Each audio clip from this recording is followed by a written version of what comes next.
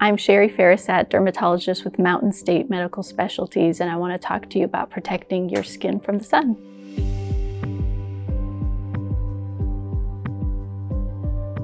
One in 5 children will grow up to develop skin cancer. Sunburns during childhood are strongly associated with the development of melanoma in later life.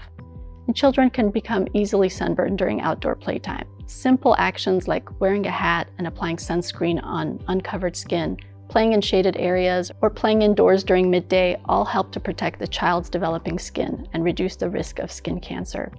The majority of a person's lifetime exposure to the sun occurs by age 18.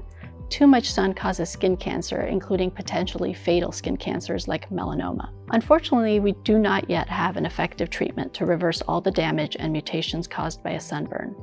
First aid treatment is aimed at alleviating pain and inflammation and preventing or treating any subsequent infection. In the most severe and debilitating cases, hospitalization may be required. Any area of skin that has sustained 1 or more sunburns will carry an increased risk for the development of skin cancer in the future.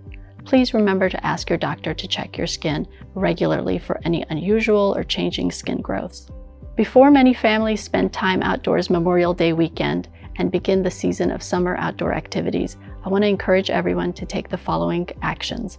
Put on a shirt, put on some sunscreen with SPF 30 or higher, put on a wide-brimmed hat, and put on some sunglasses to protect our eyes. Listen for the UV index every day and have fun in the shade between the hours of 10 and 4. Remember that 1 ounce of sunscreen is enough to fill a shot glass. That is considered the amount needed to cover the exposed areas of the body.